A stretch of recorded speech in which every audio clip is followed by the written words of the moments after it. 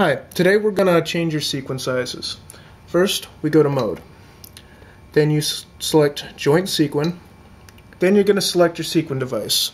We're going to use one so we don't have to move this. Next, we're going to hit Size. That would be F5. We're going to change our sequin size today from 4mm to 5mm.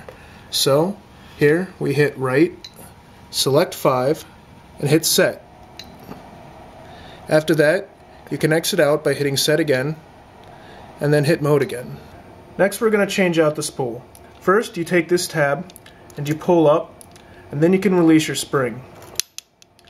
After that, just pull your spool off, and snap down at the bottom. Take your next spool, and feed it in the same way. Put your spring back on, and lock your tab. Then you feed inside this spool and outside the other. Now we're going to feed the sequins through the slot.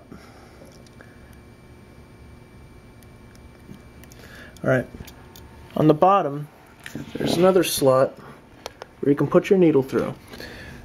You just feed your needle through to one of the sequin eyes, and be sure not to use too much of it so it doesn't scrape the other parts, and just pull directly through. After you've tested your cut, loosening this screw, you're going to lose your gap up here. What I'm going to do is set a gap just enough for your 2.5mm to fit through. Then you would go to your menu, hit Mode, Joint and Sequin, and then hit F2 for excitation. Then you can let go of the knob and it stays on that gap. You're going to push this forward, take your 2.5mm and tighten this screw again.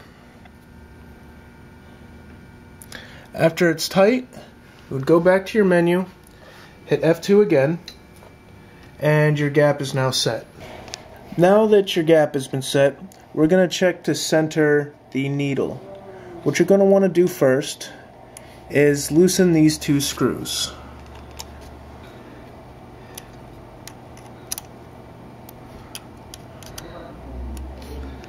Then this is what you use to manipulate the needle itself. Whenever you raise and lower the device for the sequins, you have to set this to 100. Okay. Now you're going to lower the needle and see where it sets. In this case, we need to go back. What we do now is turn this knob,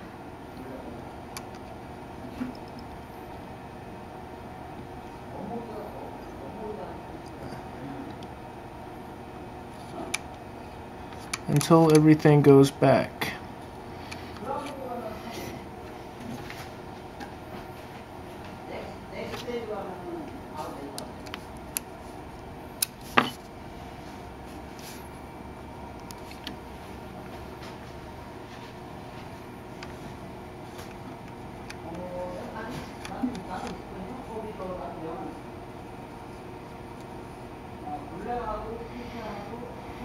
After you've centered your needle, all you have to do now is tighten these two screws again.